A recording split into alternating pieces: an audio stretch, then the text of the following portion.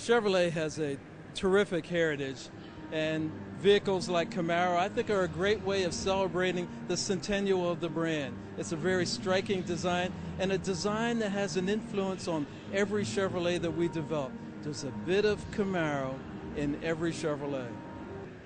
As we developed the Camaro, we were thinking about the very original Camaro design and the great history, the great heritage of Camaro.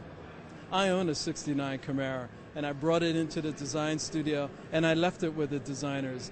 And I told them, I want you to be inspired by my '69 Camaro, but I want a very contemporary statement in the development of the new car. I think in the convertible form, the shoulders are even accentuated even more. The broad shoulders and quarter panels on the design. It's great stance, great proportions. It's all about proportions. Fans have been very excited about the design in China, in India, here in Europe, in Brazil, United States, really everywhere that the car has been shown. And that's what Camaro is all about.